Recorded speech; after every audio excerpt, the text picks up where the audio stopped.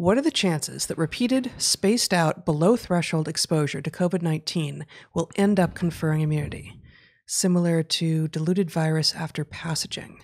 Greetings from Peru. I'm not sure what the hell are you calling spaced out? That's what I want to know. I don't know what after passaging refers to. So I know what the question means. I wasn't quite sure what the analogy for to passaging. Passaging is the laboratory technique. Okay. Yep. So the question is asking, if you didn't come down with COVID-19, but you were exposed repeatedly to SARS-CoV-2, would that exposure trigger immunity, your immune system seeing fragments? Basically, what it's arguing is like a vaccine. Well, there is some evidence, and with COVID-19, it's so hard to know what that we think is true.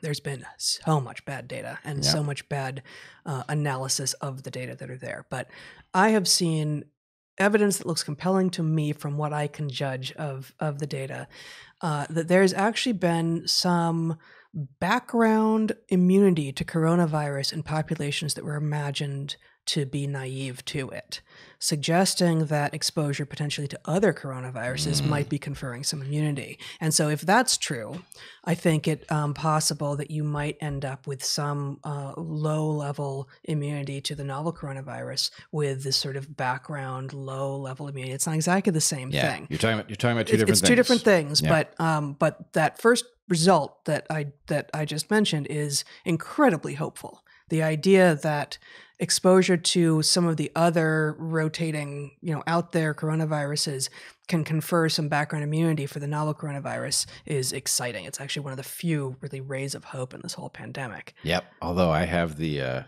darkness that will absorb that ray of hope. As always. A paper recently emerged that suggested that even people who had been infected, I think I'm understanding it correctly, I only briefly looked at it, but even people who had been infected by SARS-CoV-2 didn't necessarily seroconvert, and therefore were testing negative on these antibody tests, which also implies a likely failure of immunity going forward. I think that's correct. Yeah, no, I think you just showed me the abstract, but the idea would be that the T cells kicked in enough to allow the person who had been sick to get better, but then no memory cells were generated, such that you might have had immunity for a week or two.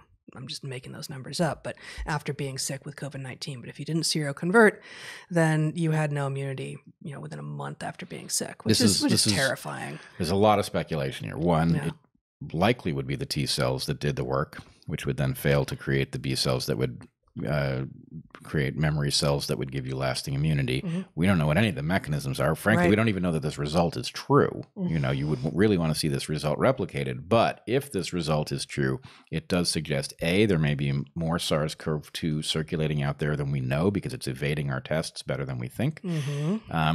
And B, that the idea that if you had it, you're immune might not be true in this case, which would be really bad. Yep, absolutely. Thanks for the darkness, man.